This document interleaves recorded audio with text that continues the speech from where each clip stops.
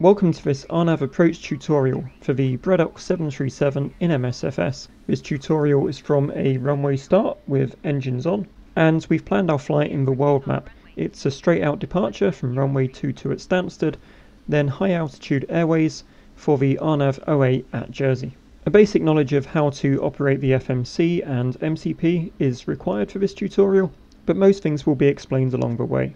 So the only input we've made on our perf page is to set a cruising altitude of 26,000 feet and inserted a nominal value for reserves. We've selected full climb thrust on the takeoff page, and our V-speeds are already calculated but largely wrong. Checking our plan on the legs page, we can see we have a flight plan from runway to runway exactly as we planned in the world map.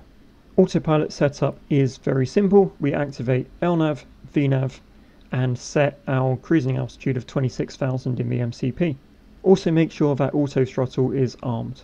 Takeoff is as usual, throttles up to full power, rotate just after our V2 speed because the calculations in the Bredok are not accurate, landing gear up upon positive rate, remember to follow the FD as you depart, roll off the flaps to 0 as speed increases, and activate autopilot around 400 feet.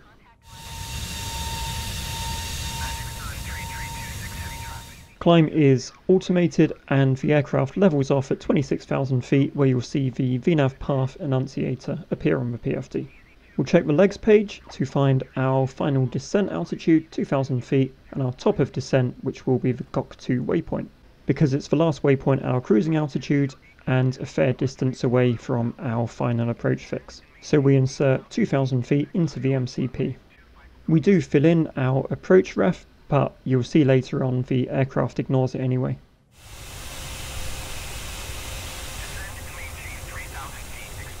As we pass through the GOC2 waypoint, which is our top of descent, we tap the selected altitude button on the MCP and the aircraft begins its descent to 2,000 feet. At the decel waypoint, the airplane does slow down and we add approach flaps as well as drop the landing gear. However, the airplane wanted to slow to 100 knots instead of 120, so I had to manually set the speed, as well as force it into altitude hold mode as it was bucking up and down in VNAV. If you fly this route, or any approach in the Bredok, you can expect to have to do the same thing. So as we turn towards our final approach fix, we'll activate approach mode. On the PFD, the annunciator's final approach course and glide path appear, as you'd expect for an RNAV approach. As we reach our final approach fix, the glide path comes alive and the airplane starts to descend on that 3-degree glide path. It also continues to hold the runway centerline, so essentially RNAV approaches work in the Bredok 737. At around 300 feet, we disengage the auto throttle and idle those throttles and begin to flare for touchdown. As soon as we touch down, reverse is open, throttles to idle at 80 knots as auto brake slows us down. We then manually brake to disengage it. We depart the runway, and that concludes our successful RNAV approach in the Bredok 737.